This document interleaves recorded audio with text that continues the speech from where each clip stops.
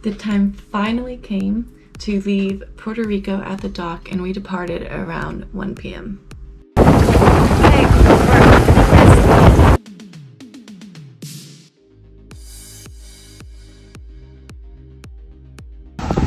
to my first sail on my new boat. For those of you who are new here, my name is Lauren. I'm living aboard my 1993 Beneteau with my kitten, MAKO. I followed my heart from Missouri to the Bahamas with the dream of living a sustainable and fully immersed life on the ocean. I hope you enjoy following along and joining this trying but amazing life. Thank you so much for subscribing and following along. Your support, especially Patreons, means the world to me and makes this dream possible. After cheersing and getting our heading set up, we set sail, we turned off the engine and went around the southwest side of Puerto Rico before hitting that west side, which took until about sunset. We had 6 to 8 foot seas behind us. We were having a blast, or at least I was. I got to relax, read my book. I had a little workout even, and just enjoyed having the sails up, being out of the dock, and being on my own boat, sailing for the first time. I was also having a ton of fun surfing the waves and seeing how fast my boat was surfing and the max speed it would go. I think it got up to like 12 knots at one point, but I was just having an absolute blast. I don't think a smile left my face most of that trip. Because I was so pumped, I took night shift number 1, and we rounded that corner in Puerto Rico, and that's when David went down for bed. I think that was probably around 8-ish p.m. and I took watch until 2 a.m. I got to see dolphins right before my shift ended, right when we got out to the ocean from being in between Puerto Rico and the DR, which was really special to me because I saw dolphins at 2 a.m. the first time I crossed the Gulf Stream on a monohull once I got to the other side. So I really enjoyed that. That night, I woke up in the morning and I was so happy I did not have the first night shift because it was my first time on my boat, first time like really sailing. And David had done it a million times and he definitely had the worst of it. He came down a million times for a jacket. It was splashing. I heard the wind howling. I kept waking up, checking everything. I don't think I really got much sleep, but I couldn't see what was going on downstairs, and at one point I was very happy I couldn't. Sunrise is my favorite time of day. I woke up in time for that, and I could finally see the height of the waves, which were probably about 20 to 30 feet, we're thinking. We had 20 to 25 knots of wind. We were heavily reefed, and this lasted about the whole day.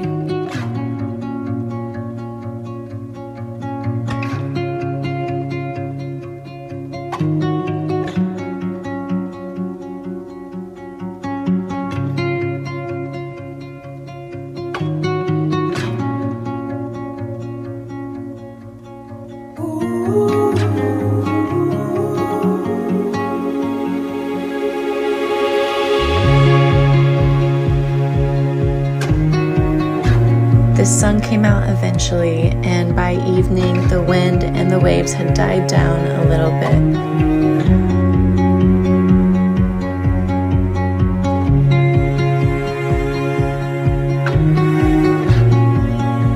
Day 2 was another gorgeous day. The wind had started to die down a little bit. The swells were starting to die down. I had the morning shift as usual. By mid 10 a.m.-ish, we were able to let out all the sails and still go the same speed. We were still comfy. We enjoyed the whole day. Another beautiful night. Super easy. We had no issues until day 3. Day 3, we were going and kind of turning around Turks, and the wind was more behind us, and we were just kind of doing this. Our bow was just swinging like crazy, so then the sail would flop over, flop back. And after about 2 minutes, we were like, something's wrong. This is going to drive both of us insane.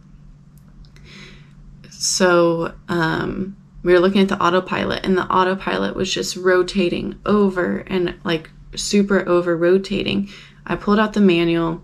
I can't tell you how many times I've pulled out the manuals.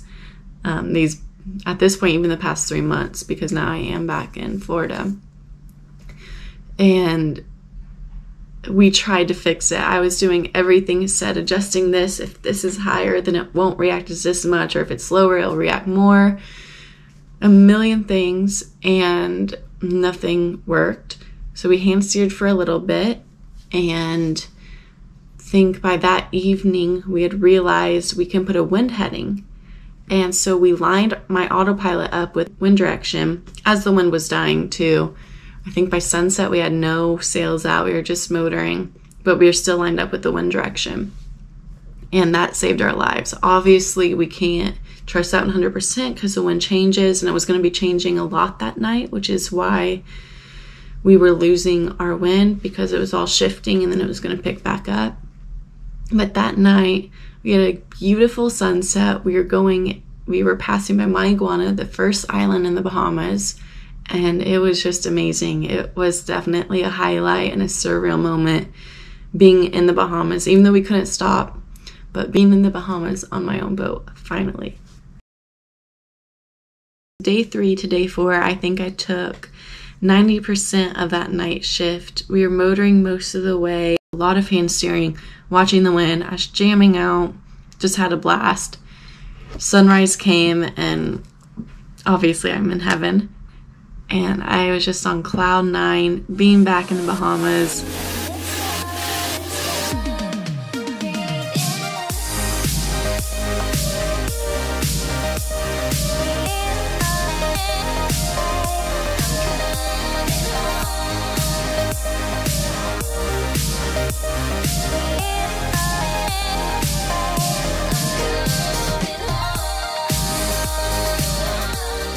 It is raining. It's a little bit of an ugly day out here, but I just cleared into the Bahamas, so it's my first time clearing on my own boat. I'm so excited.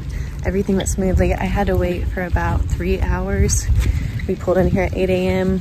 and it's 11:30 now, and I'm gonna go eat, and then we're gonna head up north.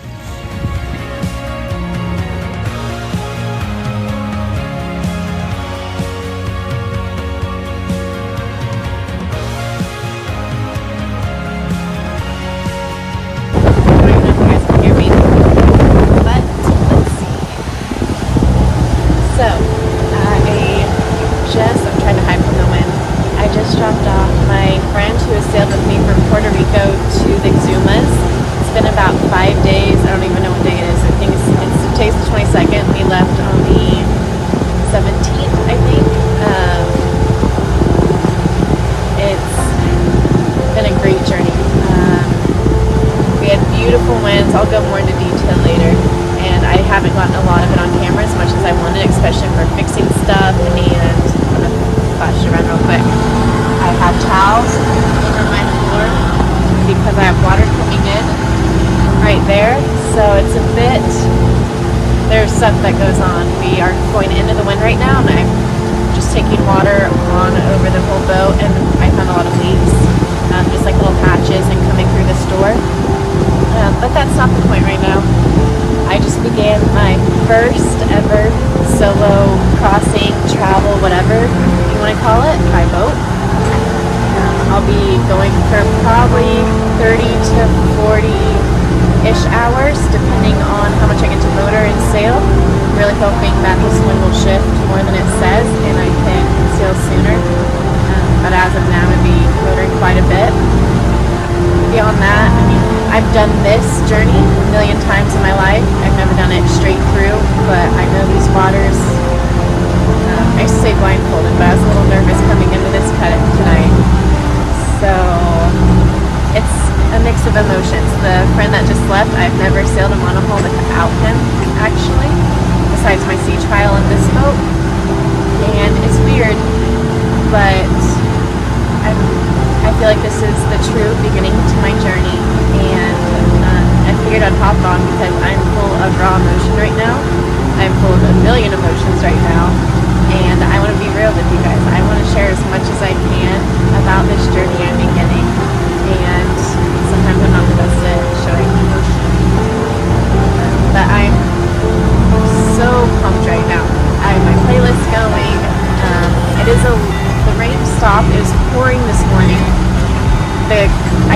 stars, but the moon is still covered by clouds. I have about 20 knots of wind into my face. Well, it's about 30 degrees now, so I can't sail, but it's better than being directly in my face like it was for the past 6 or 7 hours. And as long as I don't hit a coral head tonight, I should be pretty good. But this is kind of insane for me. And I'm super stoked. Can't really feel much else right now. I'm going to be back here where I just left in 1 week, less than a week. I'll be back in 6 days or 5 days. And there's already probably 50 to 100 boats. And I'll be here for New Year's Eve, so I'm super stoked about that. It's one of my favorite places on earth. And I can't wake up to see this water when I wake up. Well, I guess when the sun rises because I'm not going to sleep. But all excited, I get to see family for Christmas Eve. I get to load up my baby. I get to grab my little baby and little MAKO and make this my true home and come back to my home. Everything is going so well, and I honestly couldn't be happier. I'm flipping around, going 8 knots. I have 10 feet of depth. I don't know my exact depth as far as what everything shows. The wind is in the bottom right. Well, I guess this is. I'm not exactly sure when my GPS, when I'll hit the ground. I need to test that out on some sand at some point. But I did have 2 feet below me. I'm assuming below me earlier. So I know I'm good as long as the thing says 2 feet. Actually, I had 1.7, I think, too. So far, so good.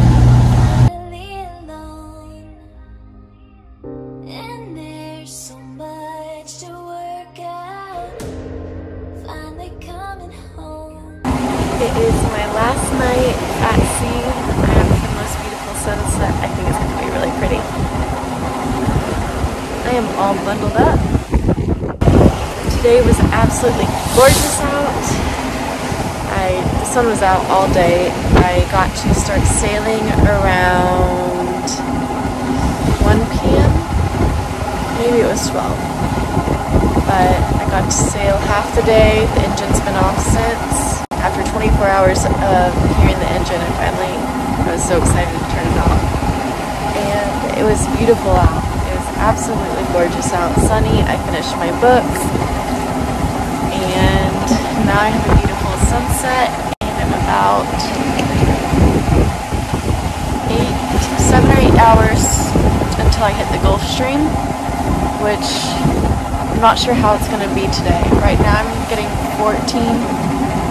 11 to 15 knots of wind. I'm going 6 knots right now.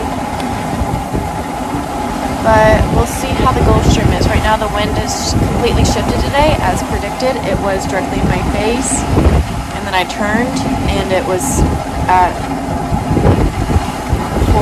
45 degrees.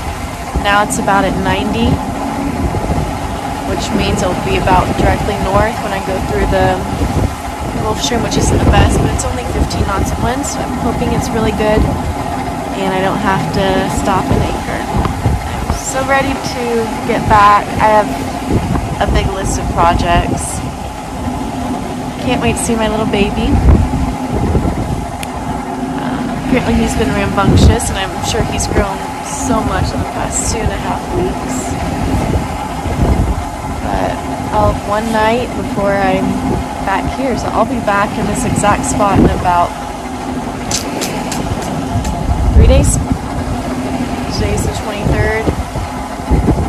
Yeah, I'll be right in this spot in 3 days, going the other direction. It is 6:30 in the morning. I am awaiting my first bridge opening. I hate bridges. They are one of my least favorite things in the world, and I hate it when it's closed, and I hate it when it's open.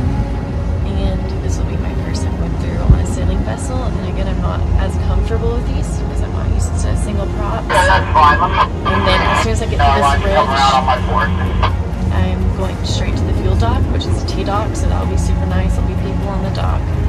Then I have to go dock in a slip I'm very used to, but again with a different boat and a very shallow draft and a huge island right in front of it. So it's a super tight squeeze, and I won't be backing in like the sailboat are supposed to. So I'm not comfortable with that yet. So hopefully the wind doesn't pick up. I have 4 knots right now, and I'm just waiting for the bridge opening. I've kind of made it. I guess if anything goes wrong at this point, I'm safe.